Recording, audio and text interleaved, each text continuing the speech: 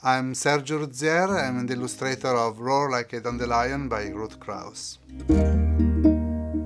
When the editor approached me telling me that there was a manuscript that was never published by Ruth Krauss, of course, the first thing I was really very happy and honored that they would think of me. I was also a little skeptical, thinking, why didn't she publish it in Life? Maybe it's not that good, you know, it could happen to the best ones. But then when I finally read it, I thought that it was as good as the best books that she's published in the 50s and the 60s, books that were illustrated by Maurice Sendak or Crockett Johnson or others. So I was very happy to be able to illustrate it. What I like of many Ruth Krauss books, and especially on this one, is the fact that there is no real story, or there are many stories in the book, and each reader will see something different. When you're illustrating somebody else's text, you don't want just to repeat things that are already in the text, so you want to add something. So one goal, especially on a book like this, is